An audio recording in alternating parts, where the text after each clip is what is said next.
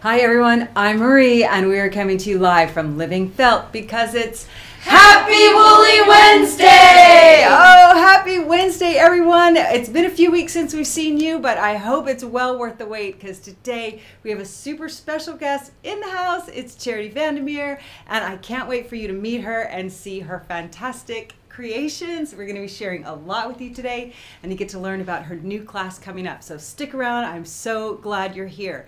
Say hi in the live chat. Everyone's checking in and tell us where you're from. I want to say hi to a few folks who are here already. Hi to Jackie Burns, Rusty Steele, our dear friend Don Edwards, Jessica Danielson, Cindy Lilliard, Diane Bobolt, Stephanie Lewis. Thank you all so much for being here. They know that if you participate in the live chat, you get entered to win prizes. And we also give away prizes for people who comment after the show in the comments down below. So I have a couple of prizes to give away from last week. Congratulations to Ryan McCullough in Florida, and I hope I get this name right, Van Gouffre or Gouffre, I don't know how to say it. It happens to be here in Hurst, Texas. Thank you all for participating. Our guest 2 weeks ago was Natasha Smart, and you win our Bertha Ball. If you don't have that, you can choose the little, or if you already have that, you can choose the little B, and if you have both of those, well then we'll find something else for you too. So thank you all so much for being here. Now the fairies are staying back with no show and tells this week because we want to give all of our time to our guest, but we do have our fairy in the field, the very funny fairy Kayla. Hey everybody, happy Woolly Wednesday and happy Halloween. It's Halloween today when I'm recording this, so I just wanted to show off my awesome little hat to you guys. And I also wanted to say hi to Miss Charity. I hope you're having a good trip, and I hope you're having tons of fun in the studio, and we can't wait to see your class. Oh yeah, I'm here to tell you guys a joke too, huh? So this joke comes to us from Fairy Alyssa, and I won't keep you in suspense any longer. So, why do birds fly south for the winter? Why do birds fly south for the winter? Because it's way too far to walk. Thanks so much, everybody. I hope you have tons of fun today, and thank you, Fairy Alyssa, for the joke this week. Bye. Thank you, Kayla. Thanks everyone for putting up with our cookie antics. Fairy Kayla is always keeping us laughing. All the fairies are our crew. They pack your orders, they answer the phone, they answer your emails, and they make absolutely everything that we sell, and they help us put on this show too. So we appreciate y'all for being here with us. Today, as I mentioned, we have a very special guest. We have a teacher. She's come back. She's been here. She's taught in the shop a few times. She is a much-loved teacher in the school, one of my favorite humans, and an oh so talented designer and felt maker. Please give a big BFF welcome for Sharit Vandermeer. Come on in, Charity. So glad to have you back. I love having you here. I'm so happy that you can have me back again. It's been a little while since not being able to travel. Yeah, and my goodness, 3 years. Yeah. Three years since Charity was here last. We're going to tell you all about the classes she has in the school, what's coming up, but now's the time to just get to visit and let everyone know a little more about you. What do you think? Good idea. Okay. Let's do that. Let's get on. We're going to sit down. Y'all get cozy, grab a cup of tea or something. We're going to get close. And we have so many fun things to share with you today. Okay. So come on in, y'all. This is my friend Charity. I've had the great pleasure of being in the studio, as always, just getting to watch your talent at work while you felt this week. Thank you. Yeah, it's fun. It's really fun. So we're going to share with you in a little while the new class that Charity has. But some of you have gotten to take classes. Some people have already taken classes with you in the online school. Some people in person because you make fantastic wearables and accessories. And I just want to give you all an opportunity to learn a little more about Charity and how you got started. So something not a lot of people know, Charity. So first of all, she came here from Holland, for those of you who want to know, traveling with her husband Noel, which is really fun. Yes. But you haven't always been a felt maker or a fashion designer. So your first career, you were a nurse. Yes. I was. When I was a girl, to be honest, in Zambia, the first choices you had to have as a career is either become a nurse, a teacher, a doctor, or you went into farming. Farming, nurse, doctor, or teacher. Oh, yeah. So you tick the nurse box. Yeah, I decided, maybe it's nice to be a nurse because I can look after people. I love to be with people. Yeah. So that was my first choice. And that's where you met your husband, Noel? That's when I met him in, a long time ago, 1990. My goodness, no, 1989. It's a long time ago. Wow. Yeah. A long time ago. Yeah. But then you moved from Zambia to England. Yeah, we did. Mm-hmm. And by then I had my first child, Mm-hmm. and the second one was on the way. So it was, to be honest, it was a new country, the new culture. So I had to learn how to survive by myself. Right. So I was actually very bored. And so I decided I'm going to do something in between and wait until the kids have got their school age. Then they can go to school and I'll go back into nursing. So that was my initial plan. So I went to do the textiles diploma. I didn't realize the diploma was actually to learn more about designing, and it was a much broader subject. Okay. Yeah. So textiles, you went to learn textiles because as a girl you made your own clothes, you Yes, said, right? I did. And you made your dolls' clothes. And my dolls' clothes. Yeah. I first made my own dolls, and then from there I had to make their clothes. Right. And I went to the tailors to pick up some leftovers fabrics, because that's what a lot of people do in Zambia. You bring your fabrics to a tailor and the tailor makes your dress. Wow. And then they have all these extra fabrics which I went to pick up, and then I would make the dresses for my dolls. Oh, yeah. and now Hand stitching. you shared with me that your mom would make you one dress a year. Yes, my mom would make me one dress at Christmas time. That That's was so always special. And the most special part, I had to choose the fabrics. That's So just even amazing. even at the early age, I had to choose my own fabrics. Wow. Yeah. That's special. Yeah.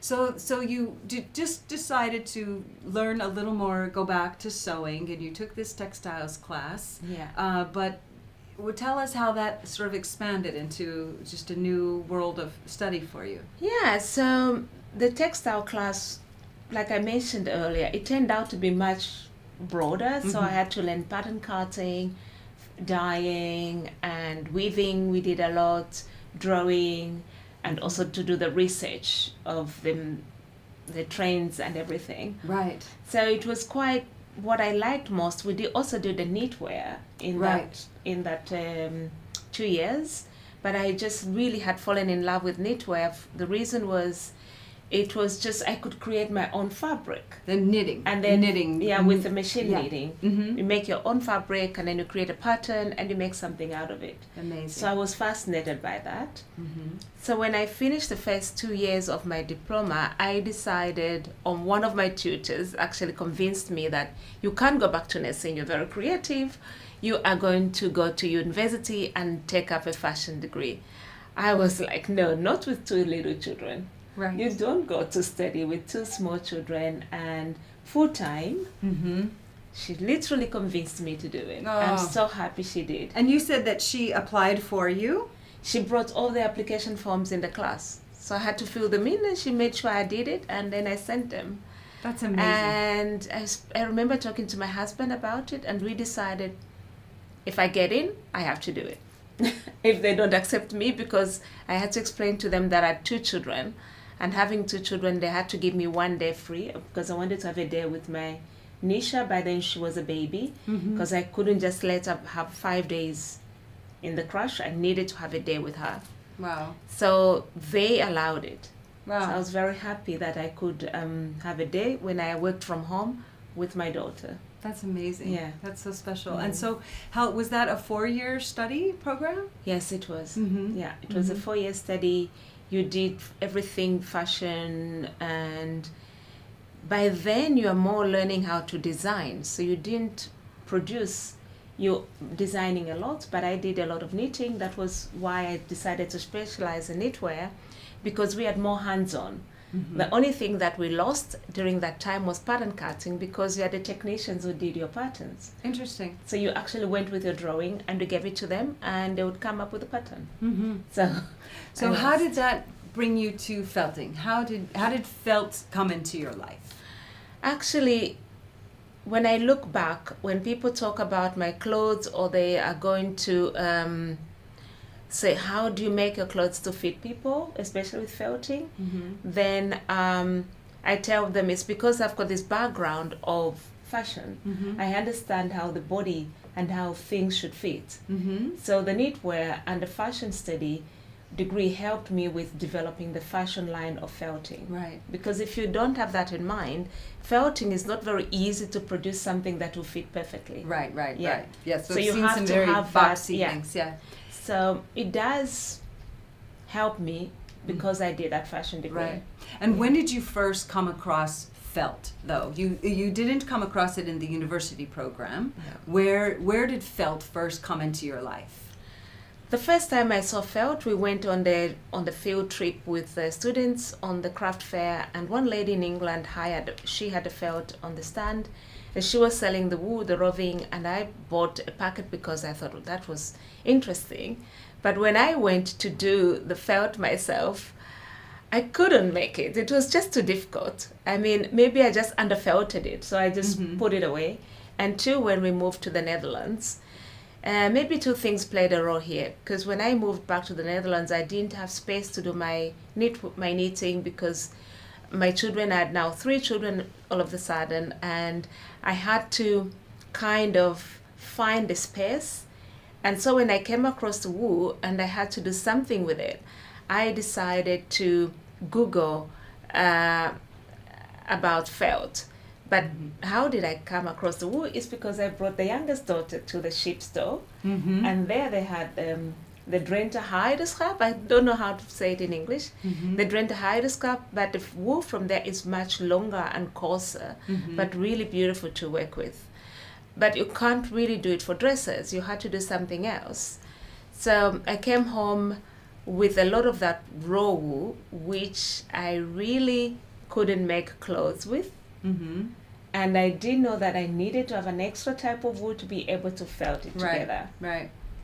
Well, now we said, so I think we have a picture queued up of one of your early felt, or of some of her early felt pieces. This is quite extravagant for an early piece, but you were sharing with me that you went to the farm store. You said you took your daughter and saw the locks. Yeah. So you went from rugs the long ones, to a dress. Yeah. Yeah. Tell us about that. So if you see the long locks on the side, that's the wool that's coming from the Drenthe Heideschap sheep, and they are very long and coarse. So when I had to make them, or make this dress, it's all around, the whole dress has got that long wool, but it was very coarse, and I used the bats instead of the roving. And I was using just all kinds of wool on there. You've got even Wensleydale in there. Right. Because I was just trying to find out how to make clothing using wool. And from there, I started to make a lot of wall hanging pieces, which you can see using now. I moved on from the Drenthe Heideschap, and I started using the Wensleydale. And with the Wensleydale, I was attracted by their curliness, which was just incredible. So I made a lot of these wall pieces which you can hang up on the wall, but you can also wear them, because in my mind everything has to be fashion, everything had to be wearable. So these pieces, you can see, you can have them on the wall, but you can also wear them. No, those are fantastic. Yeah. Such color, so bright and beautiful, and so much texture. Yeah, so those were your very beginnings. Yeah, and you had she shared that dress is actually quite heavy, quite stiff, because the wool was, you were working with what you had. With that. And then I remember once I was standing on the Dutch Design Week, and I was having these pieces of pictures on the wall, and one of the ladies, I think she's called Li Edelkoort, she does the trends. Predicts the trend. She's very famous in Holland about it. She saw those wall hanging pieces, and she commissioned me to make quite a few for her to use for the for her trends of taking flight. Oh. Because they look like birds. She just thought, oh, they look like birds. That's fantastic. Yeah, they do look like birds. Now that you said, that's awesome. That's what she said. Awesome. Yeah. So Fire Queen asks, do you design a dress beforehand, or do you allow the materials to sort of guide you through the process? In the beginning, I just allowed the materials to do it for me, but now I'm more and more getting refined about it. So now I start by designing something, but it changes and it evolves as I'm going. And now come up with basic idea, and then as I'm going, things will just add to it and they will change. Yeah. You bring together like a texture and color palette. Yeah. Some basics. You have lots of techniques already in your toolbox. Yeah. Yeah. So then I'll just add to them as I'm going. Yeah, fantastic. And I think we have some more. So you and I were sharing that you began exploring some sculptural felting, 3D felting early on. I think we have one of our early hat pieces, the really singular one. Tell us a little bit about this piece, Charity. Oh, this is a very interesting piece. This one I made when I went to do a class in Amersfoort with a teacher who came from Russia that time, and his name is Alexander Peling. I went there. He's very famous for his hats and using the Russian wool only. He doesn't look to use any other things, so that's what we use there. And from him, I learned how to make these really well felted hats, and I just loved the whole process of going through making these hats with him. Yeah, it was the first thing I was doing that was 3D. No, but by then I already made those dresses. So because at that time again, I was just exploring felt, wool, what can you do? Boots. I did them, boots. I did the hats and I did the bags. So it was just finding myself. Like if you learn a technique, you have to learn how to find yourself in those techniques without just getting lost in doing only one thing. Yeah. So that's fantastic. Those are beautiful, and I think from there your felt making really progressed, and we have some more pictures of one of your daughters wearing. Let's go to the hat. Yeah, here we go. Yeah, so this is very refined and very expressive. Tell us a little bit about this. Yeah, this one is also one of those pictures. The felted. By then, I'd already started to make these wall hanging dresses even finer, because now I started to use more merino on the top, so then the fitting became much better. And the hats, I was just thinking of an African queen, I think. So I decided to create such a hat with it. And when my daughter tried it on, I was just like, yeah, indeed. And I've got this picture of her in the house. And now I find it so beautiful. She's beautiful, and she's very young here. How old was she in this photo? She was 12? I think she was 12. She's a beauty, absolutely. Stunning. And she loved to wear them up to today. If I make something and I ask her to model, she will do it. Yeah, Mwe, she's there. Hi, Mwe. I'm glad you can be here for your mom. Thank you, Mwe. Thanks for letting your mom come be with us this week. We're so glad to have you. And thank you for allowing me to use your pictures. It's such a treat. Yeah. And so, Charity, what really inspires you? Like, where do you get that inspiration from? What do you think are common themes or things that really influence your work? If you look at most of the pictures, they've got kind of flowers, and they're coming from creating textures that are always coming out of nature, because I am a big fan of traveling. Yeah. I love to travel. I actually don't like big cities so much. Yeah. So in that way, I love to be in nature. I try to connect myself with what nature has for us. You know, if you're walking in the nature, your brains are just thinking differently. They get a peace of mind, you calm down, and you see a lot of things that you wouldn't see if you were not in nature. Right. So I get inspired a lot by nature and the things that I see when I'm traveling. I think that's common amongst felt makers. So many felt makers. It's nature, but you see a lot of the world, and I think you shared some photos with us. You shared that just growing up as a child in rural Zambia, that you were influenced, and I think we have some imagery for you all. Tell us about these photos, Charity. This is some of the sunsets in Mansa, where I grew up from. I come from Mansa, a small town in Zambia. So this is one of the sunsets. and I do take some pictures from above when I'm in the plane or flying. You see a lot of lines that comes back when I'm felting, so you can see that those are the pictures I take when I'm really just flying over the swamps. Zambia's got a lot of amazing landscape, swampy areas. That really helps me to create textures just by looking at that. So yeah, and flowers. This is also in another picture taken on the lower plains in the swamps when the lilies just comes out into bloom. It's so amazing. Beautiful. Yeah. I really love the water as well. So you see that when I create, I kind of get the lines in whatever I do. The lines come back. I think it comes from the fluid and the movement of the water that you see when I'm traveling. Yeah, never still. And you love to travel. Here's a photo of you on safari. Yes, right? I love safari. It's my weakness. I mean, I can never go to Zambia without spending a day on safari. It's just something I love a lot. That's fantastic. And I think we have, so you shared that in recent years you've enticed your husband to travel a little more with you. And you have a picture of Charity with her husband Noel here in the studio. Yes, yeah. I'm so glad he could come with me nowadays, because in the past he couldn't when the kids were younger, but now at least we can do and see places together, and we have something to talk about. Yeah, it's fun. I'm so glad he can come. Me too. Fun for us to get to meet him. Now, we shared something else from your travel. So besides nature, you shared with us some artwork also from Africa that is inspiring with you. So y'all take a look at this, and Charity, tell us a little more about it. This is one of the pictures or the images I took a picture of when I was traveling in Zambia. It's the hotel. And in this hotel, I just walked in there and I saw these little calabash pots. And in Zambia, they are very traditional. We use them for water. You put water there to cool them off. And if you don't use them for water, you can also use them to brew some kind of typical African munkoyo.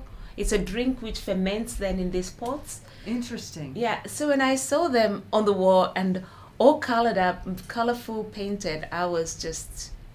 really, I just love them so much. Yeah. So this is some of the things that just captures your eye if you travel. If you don't travel, you don't see these things. It's true. You don't get exposed. No. Yeah, you don't. Those are absolutely beautiful. Now, I think we've found that you shared with us that you began to work a little bit with pre-felts. And we're going to talk a little bit more about pre-felts, but we have a wonderful dress here that, Charity, you made when you first discovered pre-felt. So tell us about this. This is one of the dresses I made using pre-felt and of covering it up with wool and silk. So if you look at this image, you have got where the black is all pre-felt, and then it runs down into the mixture of the blend of merino and silk in there. And the reason it's very easy then to create a shape. You can shape the things very easily with pre-felt, and if you're starting for the first time with pre-felt, you actually can easily get the shaping you need.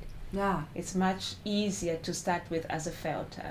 That's really beautiful. Yeah. And some people are asking now, and I know you answered it part way, but like, what are some of the fibers that you really love to work with? Oh, I love working with the very fine merino. Yeah, the 16 or the 14 microns. Yeah. Those are my favorite. Even you work with the 19. I do. Even with my 19, I do work with them. But if somebody asks me the reason I like the 16, it felts fast. Yeah. It just felts faster. That's the only reason I can say it. Just felts much faster. So. Yeah, it's faster. Yeah. And so as you progressed, you shared you really stayed very close with a lot of the wearables, and I think we have some more fantastic garments to show you. Let's look at this sunset dress. This is an example. Yeah. Was this the one is like in 500 felt objects? Yes, it is. This is the one. It was published in a book. Yeah.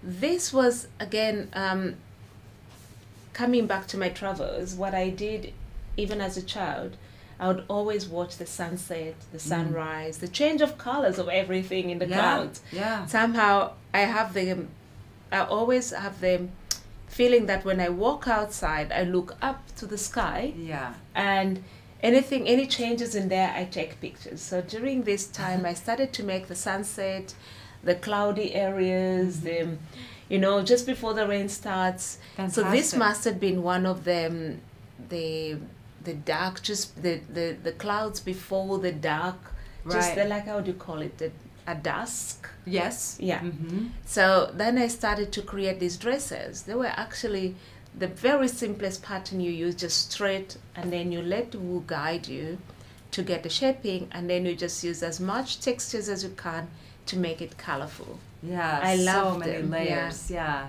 And you did a similar dress with a few less textures, but there's a sunset dress in the school that people can make, and it's been fun to see the variety of textures and colors people have made from that dress. Yeah. And I think we have some more, what's here? So we have some more dresses to look at. So tell us about, this looks like one of your earlier pieces. Yeah, this is one of the earlier pieces where I was using the Wensleydale, and I just love creating textures on top of them.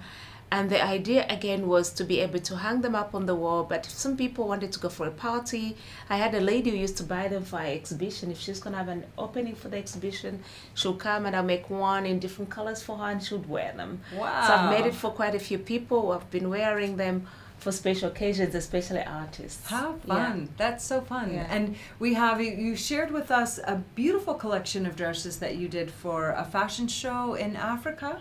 Is that right? So tell us a little bit about these. Yeah, these are there was the beginning of the African fashion show in Amsterdam. They invited me to take part, and so I had to create a collection for this. Okay. I looked, of course, the first thing that came up in my mind was to create one using the Drenthe Heideschap, the wool, because that was from my local area. Right.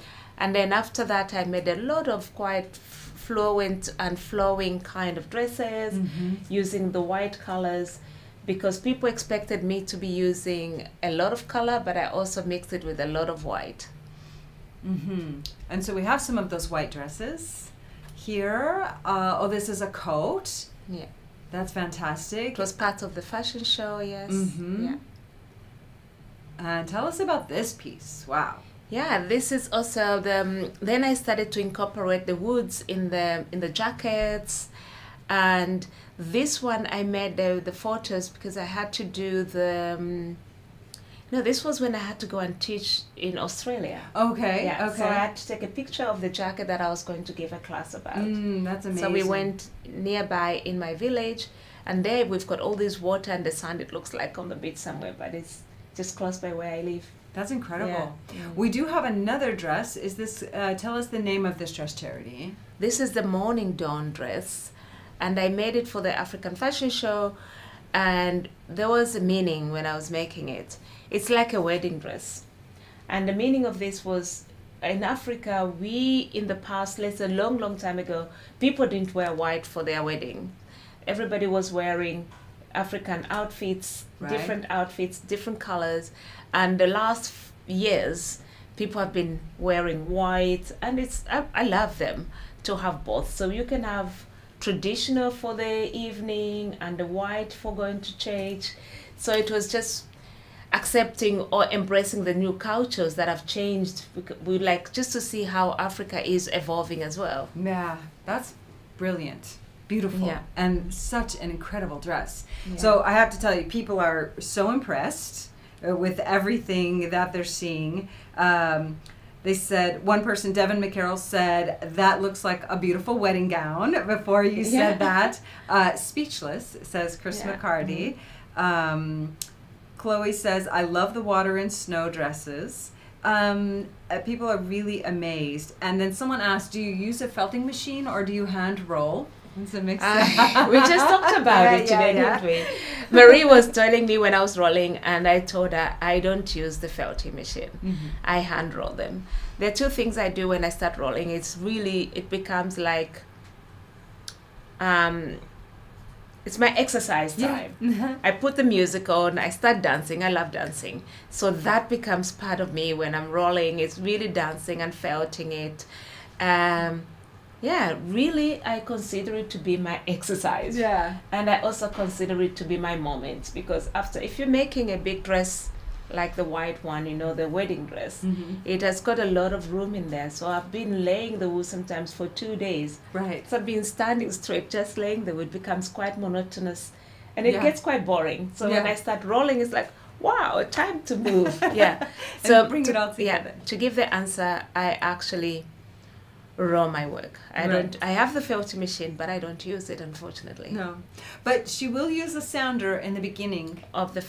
felting, yeah, we I use do. electric sander, and we do share that. We've used the sander a lot in the Yeah. classes. Many teachers choose to yeah. start with the sander, so she'll use a sander in the beginning, but then you roll. I roll afterwards. And Charity doesn't take a very laborious approach. It's just the action. Yeah. It's not, you know, That's it why warms you up, but That's why you can dance with it. yeah. Because it's not more, it's really more or less you push it and you're not pressing on it. Because if you press on it, you can just break up your back. Yeah. And Yeah, I've been I agree. felting for so long. To be honest, up to today, my back is still okay. And sometimes I make really big things. It's actually learning how to stand and not to roll really too stiff. Right. You more or less right. have to relax Be when fluid. you roll. Yeah. And so people are asking, how long does it take you to make a dress? It varies by the size and the complexity, but Yeah. just give us an example. Maybe like, let's cue up a little, we have a little dress here. It's super cute. This is a model that we use for a charities class in the school called Nuno felt Wearables, where she teaches you how to dye the fabric and the fiber. You make a tunic and then you make a dress. So it's really a next level class. Yeah. But like, how long would it take you to make that cute little dress? Again, with this cute little dress, I use this 14 microns merino, so you can see it has got a lot of fluid in it. And what takes long, it will take me at least a day and a half or two to just lay the wool. Right. So laying out the wool actually will take me much longer in this dress, and felting will be almost like, let's say 2 hours. In 2 hours, I should have it shaped. Right, and that's because this little dress this one has godets. Yeah, has a lot of godets. It's not a Yeah. straight dress. This one, it's not a straight dress. To get all of that ruffly effect, you have to create godets, which Charity does teach in her. Do you teach that? Is that in the Yes. wearables class? In Yeah, the in the advanced wearables, wearables yeah. class? So yeah, in the advanced wearables class. And you start with putting them on a small one, so you can Right. actually get to learn how to use them. Right, in the and, yeah, tunic. in a tunic. Right, in a sample, yeah. But this class that Charity has coming up, let's just tell them a little bit about that. So Charity's come at this time. So in the class she has a sunset dress, which is really a fantastic dress with a fancy collar or not, right? And the wearables where you can learn to really create something from start to finish, all the fibers in it. But this time we wanted a really beginner-friendly class. Beginner-friendly, meaning like you know how to make felts. Yeah. Maybe you've Nuno felted, make it a scarf or a shawl or something. Yeah. You know how to make a good quality felt because it needs to hold up. But maybe you've not really made wearables yet. And behind us are these amazing skirts, longer than we can even show you, the waist up here. And maybe we can just get a step back shot. So we're going to look here. We're not that high. We can't see the top, but you can see the bottoms of them. These beautiful skirts. And in this class, Charity will show you how to measure your body. Yes. How to create a pattern, the proper way to make a pattern and the resist to make a skirt that fits. And then it's a pull-on skirt. Yeah, to it's a fit. pull-on, Yeah, you yeah. don't have to have a zipper, No. you don't have to have snaps. And she's going to teach you all this fantastic texture. Yeah. And the most important part of this, you're using the pre-felt, which actually makes it easier for you to work. You don't have to spend 2 days to lay out the wool. Yeah, so she teaches you how to make this fantastic skirt. You're going to use silk fabric, you're going to use pre-felt, and yeah, you don't have to hand shingle every bit of this fiber. You could if you want to, right? Yeah. You could. You could, yeah. But in this class, she'll teach you how to make really a custom wearable work of art with pre-felt. Yeah. And it's fantastic. Now, okay, so we're going to look here a little bit at some texture. Yeah, let's hold this up. So just some features of this skirt are that it's got this really fun sort of semi-sheer bottom. I don't know how much that shows, but she'll show you how to make these textures along the bottom. There are inlays or inclusions here. She'll teach you how to make the ruffles. And then let's show us this one over here, Charity. We're going to switch here for y'all. There we go. You learn how to create the pleats, which flows like I talked. Yeah. You're going to learn how to make the pleats in it, and how to incorporate the yarns which you're going to felt yourself, so you don't have to be buying new ones. There you'll just be using your own wool that you have at hand. Yeah, so this class is really so amazing. Now this right here is the actual skirt. Let me see, let me hold this here. Yeah. We'll hold this up for you. This is the actual skirt that Charity makes in the class. And I'll let you know that she started, you came in on Monday Monday at 8:30, and we did a whole bunch of talking and visiting and coffee and and stuff. And this was felted really in 2 days, right? Like 2 days time. So this is like a 2-day project. Yeah. So we make it in the blue, and then this is the front. These are the ruffles she just showed you. And then in the back, we have more ruffles and design. And she'll teach you how to do all of this with like really simple materials and simple supplies. And it is so fantastic. And the options are amazing, like the colors, the textures that you might choose to use, and she'll teach you exactly how to make this skirt in the class. Yeah. So are people excited over there, Jordan? Oh yes, we have a few people who say that I think this is going to be my first class. This is a good one. We were really excited. I'm going to see what some of y'all are saying. We're really excited to share with you the pre-felts. Because we know that it can be intimidating. Now, I took a class with Charity for my 50th birthday, right? And everyone was making dresses with goodays and ruffles and blah, blah, blah. And I said, I want to make a skirt. That was me. I was the only person. No, somebody made the second piece of skirt. And I made a full-length skirt, and I got to just explore and have all the fun I wanted with all my textures. And it's a fun class. Now, I didn't use pre-felt, and Charity's like, Marie, why are you so slow?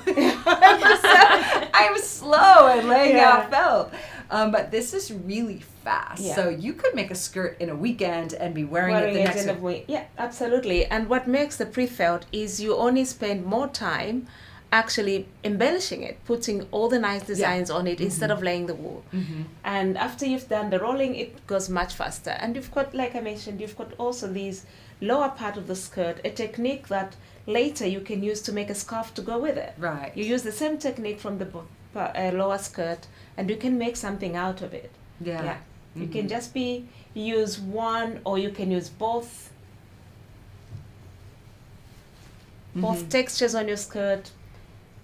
I mean, you've got a lot of choices to choose from this one. It's really, yeah, whatever colors inspire you. Yeah, or you can make it plain like that skirt we have there. And we used, we also, here's a shorter version. We also used some scraps that we had around, some old scrap samples. You'll want to save onto those things you didn't finish or you didn't love.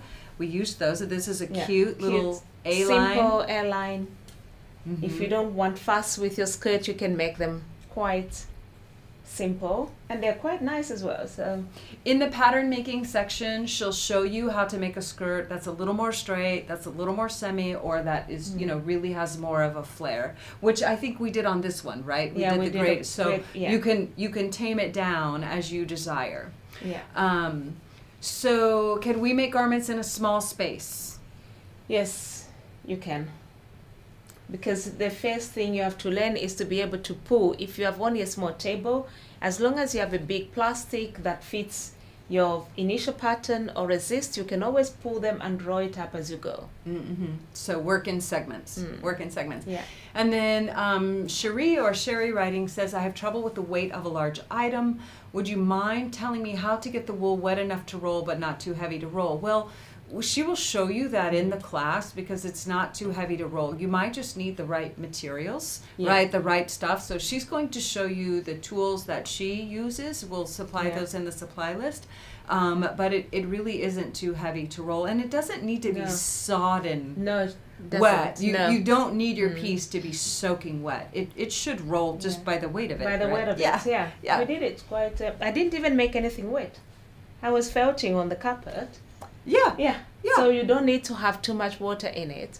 Just use enough to be able to for the wood to be able to felt. Mm-hmm. Yeah. Yeah, we have a carpet here in the studio, and we didn't have any plastic on the table underneath, and there's no water on the carpet. Now Devin says, how do you put it on? Does the waist stretch? And this is a good question, so tell them, Charity. The first thing is when you finish felting and you're drying it, you don't try it on before it's dry. You have to wait until it's dry, and after that it doesn't stretch. And the goodness of this felt, when you put it on, it actually starts to warm up to your body, to your skin. It won't fall off. It will stay and it will stick there. Yeah. It's really nice. A lot of people have asked me that question, and normally I'll be wearing a skirt and I'll just say like, look, it doesn't fall off. Right. It will just stick to you. We usually pull it over the head. You put it over your head. Yeah. Put it over the head, yeah. And if it's that's all in one piece. And is the waistline a raw edge? It is, Yeah. It is. So you don't have to hem it. No. No, she's going to give you some different options, like for how to finish the bottom. Out skirt. The goodness is because it has got no seam allowance, you have your skirt, which you can just turn whatever side you want to wear it. If you use a fancy fabric inside, you get this. Yeah. Really fun. This is a fun project, y'all. Now we use 2 plastic folding tables, so it's helpful. Yeah. It's helpful to have the width, So get a buddy if you don't have 2 plastic folding tables. Come up, make them together. Yeah. Or just like I mentioned, put the barber up on the bottom long enough so you can just roll it up and work from one side. Right. The goodness of having pre-felt, you're not moving your wool that you've just put down. It's all one piece. It's all in one piece. Yeah. After you've cut it up, you can cut it up on the floor, and then you just start working on a small table. It's possible. Yeah. Really, really fun. Okay, so what kind of silk? We'll share all of that with you in the supply list. All the materials, all of that gets shared in the supply list. Kathy asked where there'll be a kit. Kathy, I think there won't be a kit because there's going to be as many color options as there are people. Yeah. Right? There's so many, but what we do is we give you a very succinct supply list, and there is a dedicated shopping page. So you'll be able to go to that page, choose your pre-felt, choose your fiber. It'll all coordinate with what is used in the and it's very project. Simple. The supplies are very simple overall. So this one would be difficult to have a kit for because so. Okay, so when is the class available, and can we make our own pre-felt? So let's answer that one first. Can we make our own pre-felt? So if somebody's keen to make their own pre-felt, and that means they have some experience already, what would you advise? Let's look at it like this. If you're making your own pre-felt from the wet felting, you can't. No. Yeah. The only way, unless some people have got the needle felt machine, and they can make their own pre-felt, because that's the pre-felt we're talking about. It's the pre-felt that is done by a lot of needles. So I wouldn't advise it to make your own pre-felt unless you have a pre-felt machine and you can create your own pre-felt. So she doesn't want you to felt it too far. Yeah. Really? And also then the quality will be different. Yeah. So maybe for the first run, you use the commercial pre-felt. And then after that you can make your own samples and be able to determine what shrinkage you need if you make your own pre-felt. Yeah, agreed. Right, because you want to get the math right in this case. She's going to be sharing with you suggested shrinkage rates. So we're going to do your measurements and your pattern creation based on her tested shrinkage rates. So what you should be shooting for and what you should expect. And so that's probably a good guideline until you make your samples. If you want to make your own samples and test that shrinkage too, so you can hit it. So Kevin, who's a felter here in Texas, asks, have you made garments for your husband or for any of your male clients? No, I don't like to make. No,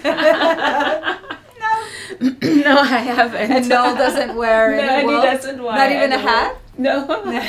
There you go. Sorry, Kevin. Maybe the slippers I did for the winter time. I make those. Yeah, I'm so sorry. Yeah.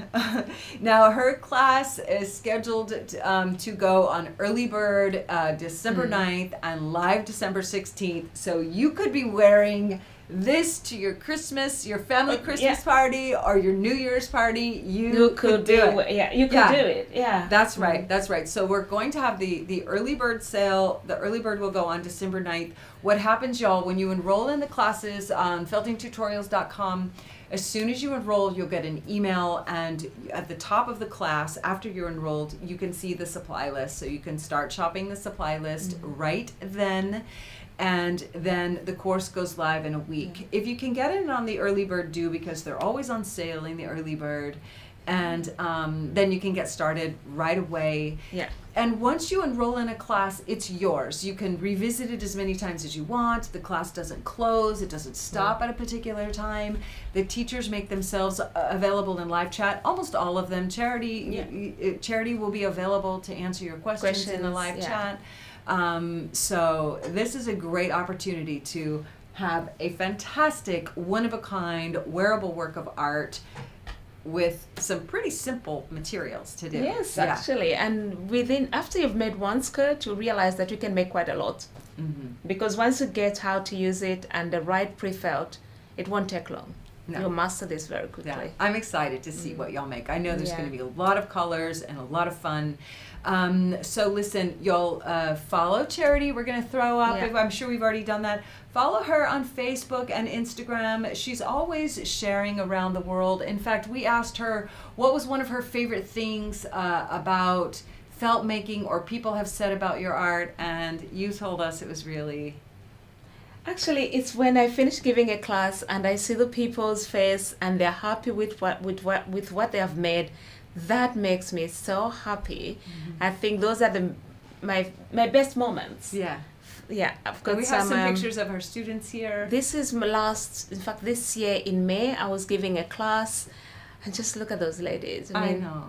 It was just amazing. They're so just to see them being happy. Yeah. It just makes me feel good. Yeah, I can't say much than that, because this just makes me feel happy. So fantastic. When everybody's happy. And I will tell you that one of the things that I really appreciate, or I'm going to say two of the things that I really appreciate, is one, that Charity makes garment making very approachable. She really simplifies the pattern making process and has learned to the way the wool works, and has dictated the patterns around that make it very easy, but also that everyone leaves her classes with felt garments that fit their body. So if you want to get started with that, check out this class. It's going to be fantastic. It's going to be so fun. We have just a few more things to share with you, but Charity, tell us, like, what's your next project? You gave us a little sneak peek, like, what's next for you? Yeah, I did this dress. I brought in back the knitwear in it, just to get back to my roots of textiles. But this one, I hand knitted the piece, and I had put it in it, and it had something, it's one piece of what means a lot to me. Just amazing. Yeah. Look at that. Oh my gosh, that's fantastic. And this is for an upcoming show. No, we did already on the textiles. Yes. So now it's going to be used, I think, for the magazine. I'll be doing a project for the Fun magazine. For Felt Fun. Yeah, for Felt Fun. That's fantastic. So it will be one of them. Yeah, y'all watch for that. Please do. Now listen, if you're new to the school, feltingtutorials.com, get over there and check it out. You can enroll for free. We have some free classes for the beginners. Absolutely just get you started making your first felts, whether it's needle felt or wet felt. We have wet felting over resist. You can make a hat. You can make a vessel. You can make, what else? I don't know. There's a few more wet felting classes there, as well as needle felting classes. And we do have a class that's launching this Friday. That's Patty Barker's Nano Felt Vest, which we shared with you all, another beginning wearable class. So this fall is a great time for you to start learning how to make your own wearables. Promise they will be a conversation piece the first time you wear them, right? Yes. Charity? Yeah. Now have we been putting names together, Jordan? So we have some names. We're going to give away some prizes. What we're going to give away today is a wet felting activity pack. So it is just a little pack for starting to design your own felt, learning to wet felt. It includes fiber and pre-felt, so they can experiment. So you draw a name for us. So you can make a little small something. Begin. Okay, so we're going to give away 2 right now. And if you're watching the replay and you're still watching, thank you for being here. And thanks to all of our live friends. Comment down below because you get another chance to win. All right, who do you have, Charity? I have. Do I have to say it? Yes. This is Maya Schoneberg. It Oh, sounds like see, I couldn't have said that. Maya Schoneberg. Schoneberg. And I have Yeah. Alice Shoop. Congratulations, Yes. y'all. Thank you so much. Follow Charity. Get on over to the school, feltingtutorials.com. If you don't know who we are, check us out at livingfelt.com. We have everything you need for felt making, and including all of you out there making it so fantastic. So we'll see you in the Facebook group, and we'll be back next week with some really fun stuff we're going to do together. We'll see you then. Bye. Thank you. Bye.